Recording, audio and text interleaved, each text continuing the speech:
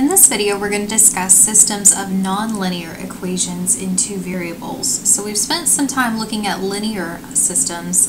Essentially what we know about linear systems, we can apply in a lot of ways to nonlinear systems with the idea that the graphs behind the equations that we're looking at will potentially be different. They won't necessarily represent lines, they may represent curves.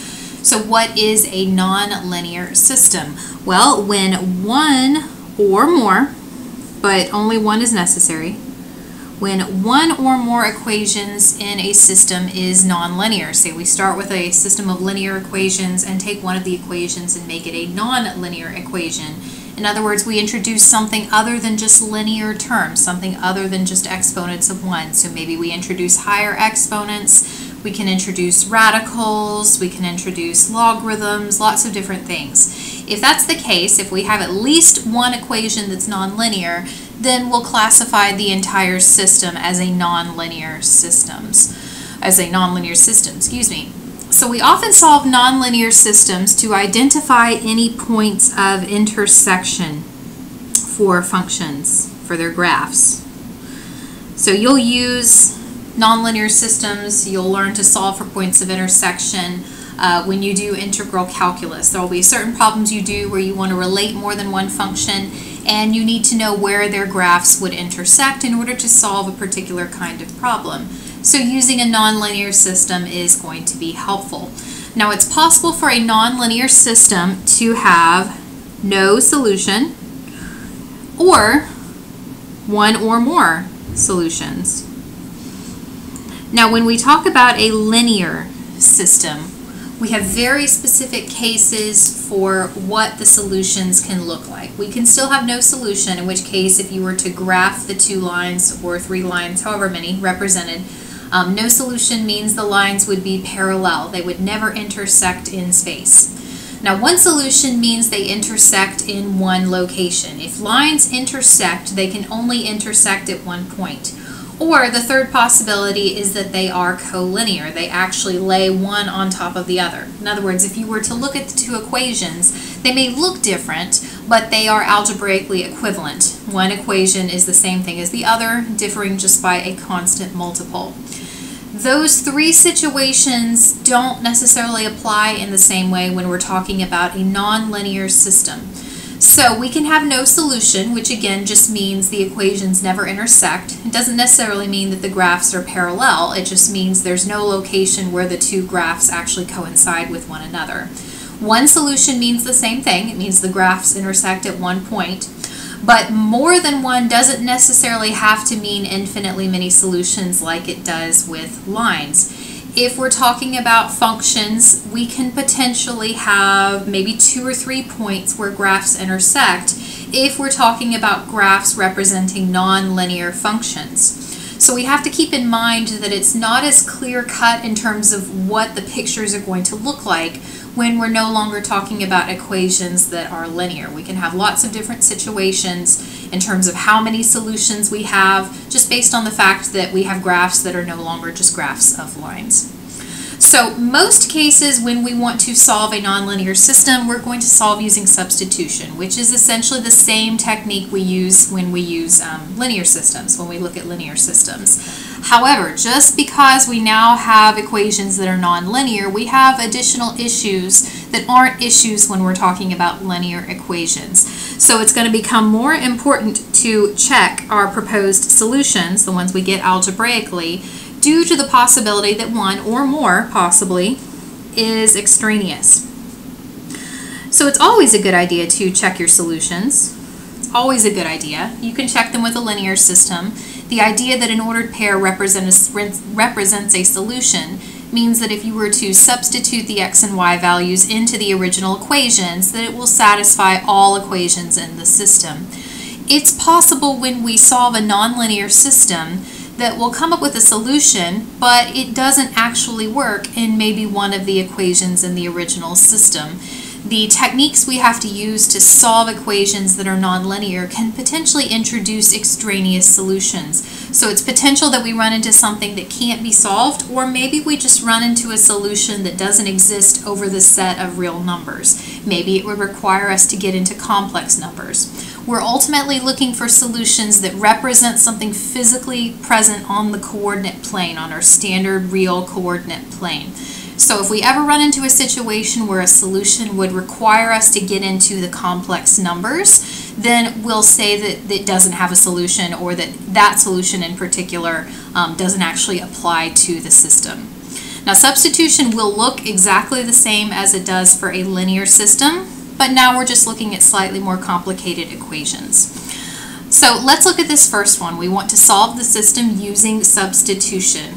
Now, just to review substitution in general, the idea is that we want to pick one of the variables, either x or y, in one of the equations, and we want to isolate it.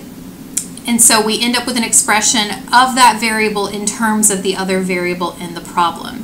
We then substitute for that variable in the other equation, and the result is that we combine the two original equations together, creating a new one that only has one variable. So whereas the original two equations have two variables, when we combine them using substitution, we now have a new equation that only has one variable.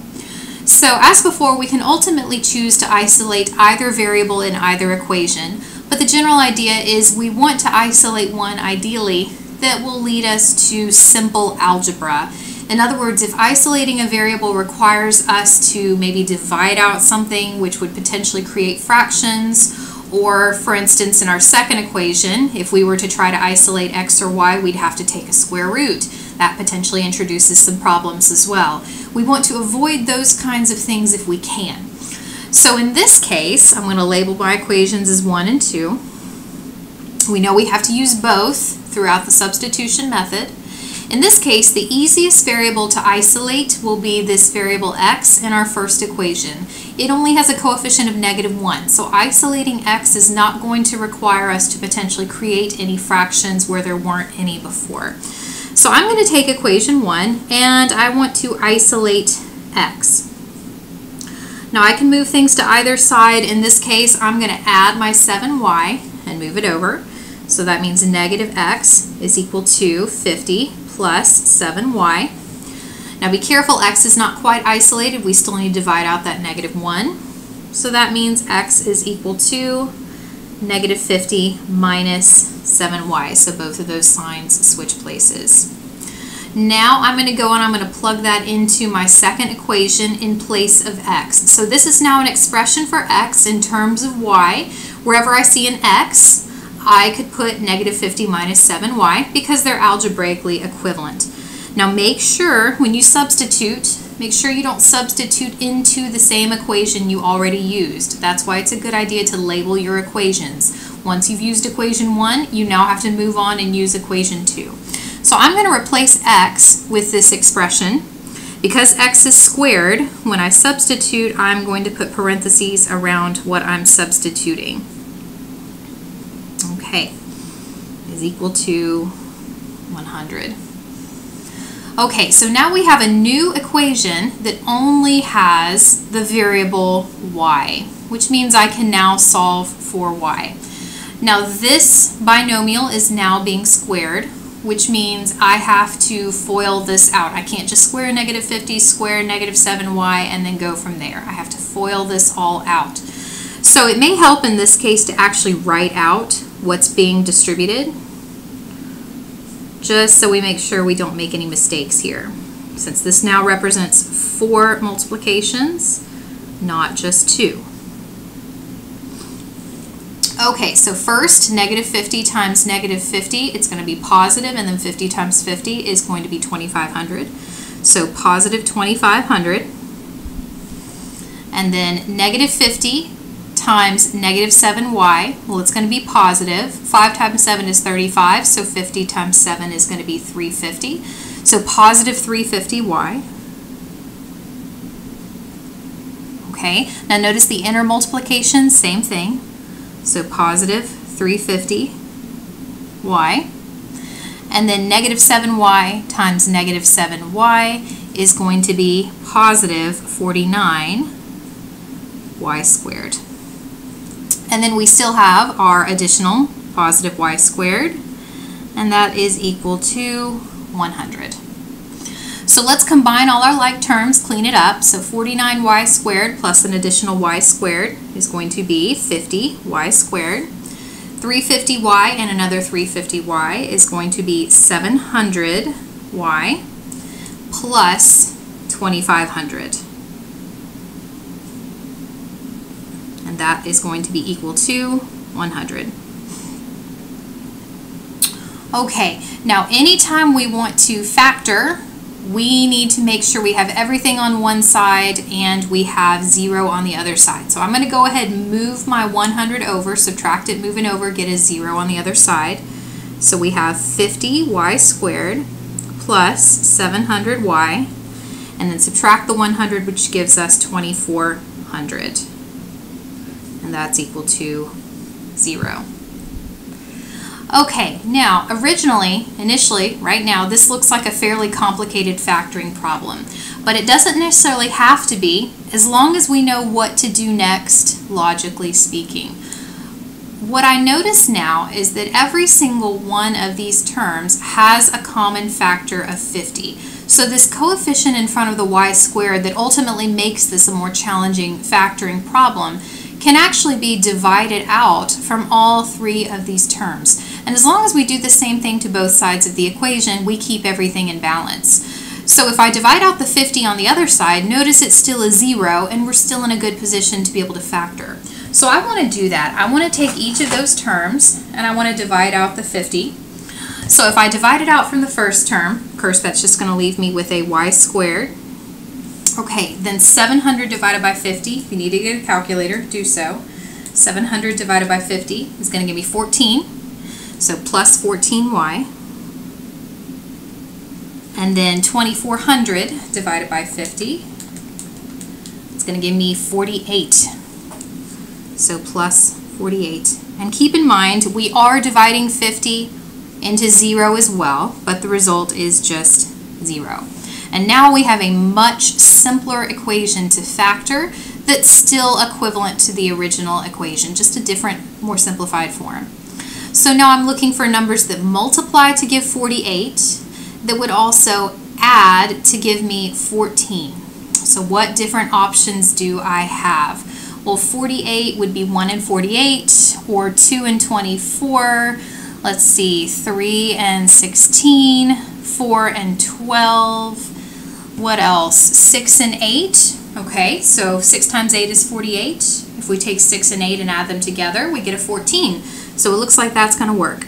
So we have y plus 6, and then y plus 8 is equal to 0, which means y could be -6 or it could be -8. Both of those are values. Now, because we find two y values, that also means that we can find two x values. So we need to keep that in mind. So for each of these individual y values, we'll solve for an associated x value. Now, this is a good place to resubstitute and solve. Based on these individual values of y, we can plug in here and this will give us an associated x value. So let's start with y equals -6. So for y equals -6, x would be -50 minus 7 times -6, which is going to be -50, and then 7 times 6 is 42, so plus 42. And then -50 plus 42 is going to give me -8. So one proposed solution would be the ordered pair -8, -6. And then if y is equal to -8, then x is equal to -50 minus 7 times -8. So -50 plus 56, -50 plus 56, which would give us +6. So our proposed ordered pairs would be -8, -6, and then +6, -8. And then ideally we want to check both of these ordered pairs in our original equations. So this is something you can do on the calculator if you want. So -8 would be +8, and then -7 times -6 Well, that's going to be what, 42? Positive 8 and 42 combines to give us 50. And then x squared plus y squared, that would be 8 squared, which is 64, plus negative 6 squared, which is 36. 64 plus 36 combines to give me 100. So this particular one does work. So negative 8, negative 6 is a solution. Okay, what about the next one? 6 and negative 8. So negative 6, and then negative 7 times negative 8 is 56. So 6, and then, or excuse me, negative 6 and 56 is going to give me 50. And then 6 squared and negative 8 squared, 36 and 64 combines to give me 100. So both of these ordered pairs represent solutions to my system. So notice in this case, we have two variables, two equations, and we end up having two solutions. So unlike a linear system, where if we find a unique solution, there's only one of them, here we have two separate solutions, both of which solve this system of equations. So what do these ordered pairs represent? Well, if we were to graph these two equations, this first one is linear. This second one actually represents the equation of a circle. These two ordered pairs represent the two locations where the graph of this line and the graph of this circle would intersect. Okay, so let's look at another one, slightly more complicated. So the first one had a linear equation, only one of them was nonlinear. In this case, both of our equations are nonlinear, but we can still work the problem the same way. And notice in this case, if we look at equation 1 versus equation 2, in equation 2, we already have one variable isolated, which means that substitution is going to be pretty straightforward here. So we're going to use equation 2, which has y in terms of x, and we're going to substitute that expression into equation 1. So using equation 1, we're going to replace y with 3 times the square root of x minus 8 quantity. So x minus 5 squared plus our y squared, and we're substituting. And that's squared, and that's going to be equal to 25. Okay, so now we need to solve for x. It looks like there's already some factorization done for us, but it's not going to help here, number one, because there's not a 0 on the other side of the problem. So we want to distribute everything out, recombine everything, move our 25 over, and then we'll refactor once there's a 0 on the other side. So our initial binomial, that needs to be FOILed out. So that's going to be x squared minus 10x plus 25. And then in our next set of parentheses where we're squaring, there's nothing to FOIL necessarily, but we do need to be careful here. There's two factors. One of them is rational, one of them is radical. We need to square the 3, and we need to square that square root individually. So the 3 is going to become a 9 when we square it, so plus 9. And then the square root of x minus 8 when we square it, the square and square root are inverses, they cancel. That's just going to become an x minus 8.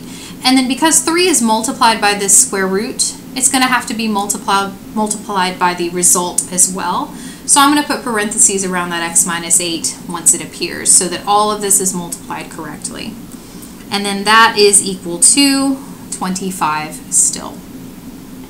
So let's distribute that 9. So x squared minus 10x plus 25 plus 9x, and then 9 times 8 is 72, so minus 72 is equal to 25. So now we need to move our 25 over, we need to combine our like terms. We can do it in 2 steps, we can do it in 1. One thing I notice here is this 25, if I were to subtract it and move it over to get the 0 that I need, notice we have a 25 on the other side as well. So subtracting it to move it over, it will just combine with this 25, and essentially it's just eliminated. So all we really have to do now is just combine our like terms. So we have x squared, then negative 10x plus 9x is going to give us negative x. The 25 was eliminated, and so we're just left with that negative 72. and the 0 on the other side. So this is now what we want to factor, and because it's quadratic, there's potentially two solutions to this equation. So we want numbers that multiply to give negative 72, that also add to give negative 1. So 9 and 8 multiply to give 72, and then if we want the result of the addition to be a negative 1, well then we would want a negative 9 and then a positive 8. So our factors would be x minus 9 and then x plus 8. So that means x is either negative 8 or positive 9. So just like with the previous problem, we end up with two potential values for one of our variables, which are going to correspond to two values for our other variable. So we need to determine what the y values would be associated with x is negative 8 and x is 9. Notice our second equation, again, that was where we substituted from. We already have an expression for y in terms of x. So we can just sub in these values to this equation, and then we can solve for y in that way. So using equation 2, first we'll let x be negative 8, and then I want to sub in to see what y would have to be. So if x is negative 8, y is going to be 3 times the square root of negative 8 minus 8, which is going to be 3 times the square root of negative 16, red flag. Notice we have that negative under the square root. So we could take this a step further, but this is going to create complex numbers. And the idea is that we're solving this system over the real numbers. We're just looking for solutions that are represented as ordered pairs in our standard XY coordinate plane. So that means, because we now run into complex solutions, that this x value is extraneous. If it leads us to a y value that's complex, this x value doesn't actually represent a solution to our system. So even though we didn't do anything wrong, algebraically, x equals negative 8 is a value that we get. Because it corresponds to a non-real y value, it doesn't actually correspond to a solution to our system. What about x equals 9? Let's see what happens there. So again, sub in, solve for y. 3 times the square root of 9 minus 8. Well, 9 minus 8 is still a positive number, so it looks like we're good. So that's going to be 3 times the square root of 1. Root 1 is just 1, so 3 times 1 is going to be 3. So the corresponding ordered pair here, x is 9, and the resulting y is going to be 3. Now, before we officially say this is a system, though, we need to plug it back in, and we need to verify that this does, in fact, satisfy both of our original equations. So x is 9. Let's plug into the first one. X is 9, y is 3. So 9 minus 5 is going to be 4. 4 squared is 16. And then 3 squared is 9. 16 plus 9 is going to give me 25. So it works in our first equation. What about the second one? We'll plug in x is 9. 9 minus 8 is 1. Root 1 is 1. And then times 3 is 3. And then y is 3. 3 equals 3. Also true. So this is going to be a solution to our system. And we'll talk a little bit more later about what these equations would look like, specifically the first one. The first one will also represent a circle, but whereas the first one is a circle centered at the origin, this is a circle that's been shifted off of the origin based on the fact that we've subtracted from our x.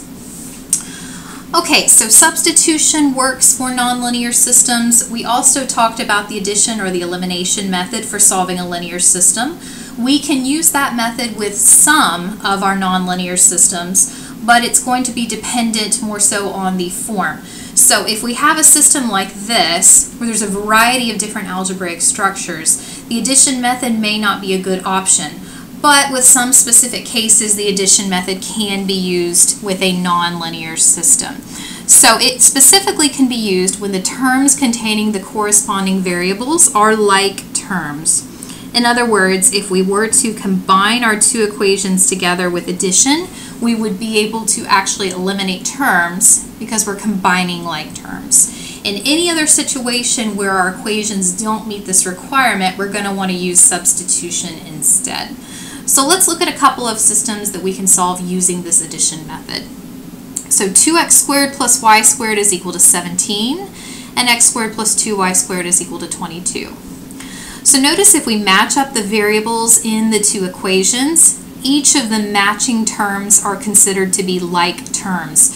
So we have two quadratic x terms, we have two quadratic y terms. So in this case, this system could be solved using the addition method. So what we want to do, we want to pick one of the variables to eliminate, and we want to get matching but opposite coefficients in order to combine the two equations and eliminate that variable. It's not going to matter which one we choose, ultimately it's just going to be our choice. So suppose we want to eliminate the x terms. Okay, so our first equation has 2x squared. We could eliminate a 2x squared with a negative 2x squared. So if we were to take our second equation, multiply it all by a negative 2, then we'll having matching terms with opposite signs that will cancel out. So I'm going to take my second equation and I'm going to multiply everything in that equation by a negative 2, and then we'll see what happens from there. So I multiply that equation by negative 2, so that's going to be negative 2x squared minus 4y squared. And don't forget to multiply on the other side as well. Negative 2 times 22 is going to be negative 44. So watch all your signs, make sure you distribute to both sides of the equation. Now the other equation we don't need to do anything to, because now we have those matching coefficients on x. So I'm going to add those two together. My x terms are eliminated, and so I just combine what I'm left with. So y squared minus 4y squared is going to be negative 3y squared. And then 17 minus 44, let's verify that, it's going to be negative 27. Negative 27. So if I divide out negative 3, I have y squared is equal to positive 9, which means y could be positive or negative 3, either one. Remember, when you have an equation with a square and you take a square root, you need plus minus in order to indicate that two different values could be squared, both a positive and a negative value, in order to give you an output of 9. So again, this means we potentially have two solutions to our system, one corresponding to each of these individual values. Okay, so what's this going to mean when we actually plug things back in? We're going to have to solve for x. So let's start with y is equal to positive 3. And it doesn't matter which equation we use, but I would maybe argue use the second equation, just so we won't have to divide anything out in front of x once we get to that point. So I'm going to sub in, so x squared plus 2 times y squared, so 2 times 3 squared is equal to 22.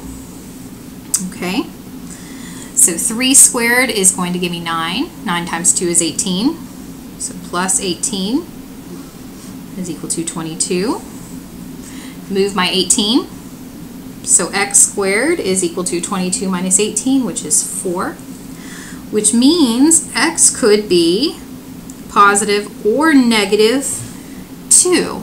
So let's think about this. When y is 3, x could be positive 2 or it could be negative 2. Well, that means we've actually found two ordered pairs just right here. When x is positive 2, y can be 3. When x is negative 2, y can also be 3. So we found two ordered pairs here from only one of our values for y. Now what's going to happen when we plug in y is equal to negative 3? Well, notice how this equation is structured. We're taking our input and we're squaring it. Well, squaring takes a negative and it makes it positive. So when we plug in this negative 3, we actually end up with the exact same thing we had for the previous equation. Negative 3 squared is 9, 2 times 9 is 18, and we're right back where we started, which means the same x values solve this equation as well. X could be positive or negative 2. So what do we have now? We actually have 4 ordered pairs here. X could be positive 2, y could be 3, x could be negative 2, y could be 3, and then positive 2, negative 3, and then negative 2, negative 3. We actually have 4 ordered pairs that are proposed solutions of this system. Now, because we're squaring, positive versus negative doesn't really make a difference here. We square positive 2, we get the same value as if we square negative 2. Same thing for positive and negative 3.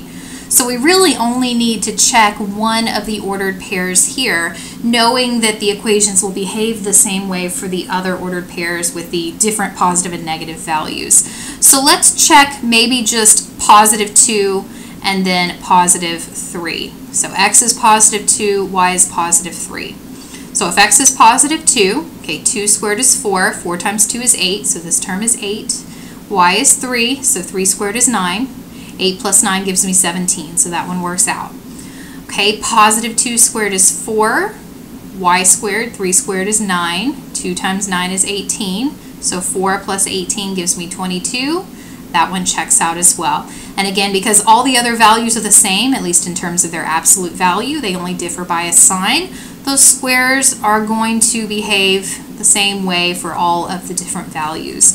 So that means all 4 of these ordered pairs are solutions. So x can be 2, y can be 3, x can be negative 2, y can also be 3, and then x can be 2 and y is negative 3.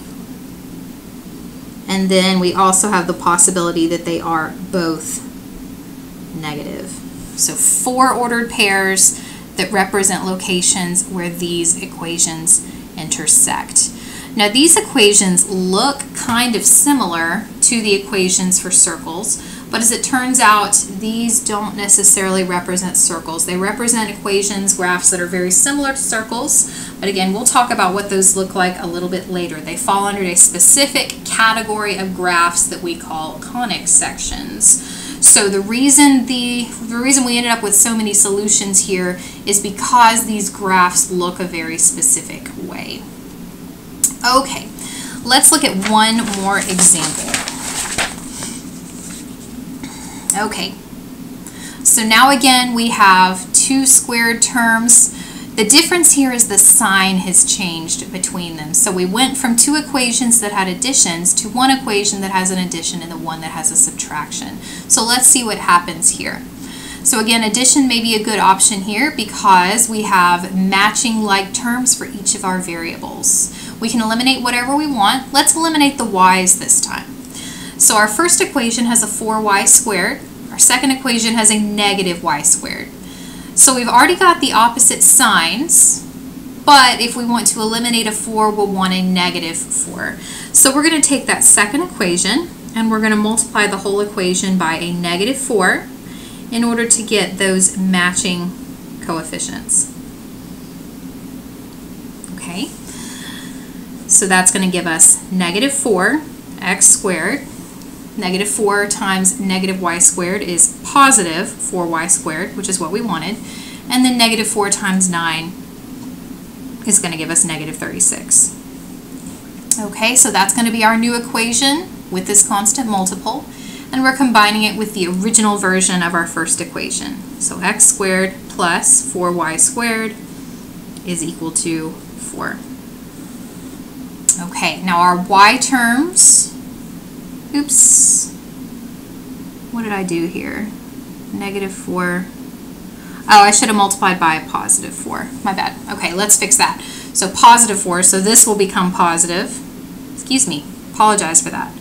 And this will become negative. That was the intent. Okay, and then positive 4 times positive 9 will be positive 36. Okay, so let's fix that now. So there we go. So these terms can combine. These 2 terms will be eliminated. There we go. So 4x squared plus x squared is going to give me 5x squared. And then 4 plus 36 is going to give me 40. Divide 5. So 5 goes into 40 8 times. So we get x squared is equal to 8. Take the square root. So x is going to be the positive or negative square root of 8. We do want to simplify that radical, so 8's not a perfect square, but 4, a factor of 8, is, so we can take the square root of 4, which is 2, and that leaves us with a factor of 2 under our radical. So 2 different x values solve this particular equation. Now we need to determine what y would have to be corresponding to these 2 different x values, positive 2 root 2 and then negative 2 root 2. Now again, ultimately it doesn't matter which one we choose to solve in, but the second one might be a little bit easier just because when we solve for y, we only have a coefficient of -1. We're not going to create fractions unnecessarily. So let's go through and let's determine what y would be based on these 2 different values of x. So first value, x is equal to positive 2 root 2, and I'm going to plug into my second equation. So that's going to be positive 2 root 2 squared minus y squared is equal to 9. So when we square this, 2 root 2, well remember 2 root 2 is the same thing as root 8. So we're just squaring root 8, which gives me an 8. So 8 minus y squared is equal to 9. Subtract 8, move it over. So that's going to give me a 1. So negative y squared is equal to 1. I divide my negative, which gives me y squared is equal to -1. Red flag. If I take the square root here, what's going to happen? I'm going to take the square root of both sides to isolate my y to get rid of that exponent. And then I'm going to take the square root of -1, which is then a complex number, which is a problem. We can't actually do that here. Remember, if we're solving over the real numbers and looking for solutions represented on our standard coordinate plane. So that means this x value doesn't actually correspond to a solution for our system because it leads us to a y value that's a complex number. What about the other one though? So negative 2 root 2. Well, imagine what will happen if we plug that one in as well. We plug it in here and we're squaring.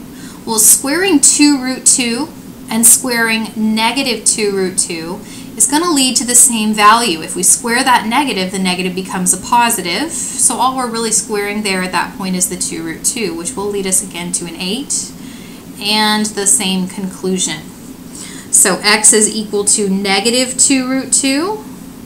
Same problem. I'll write a note, same problem.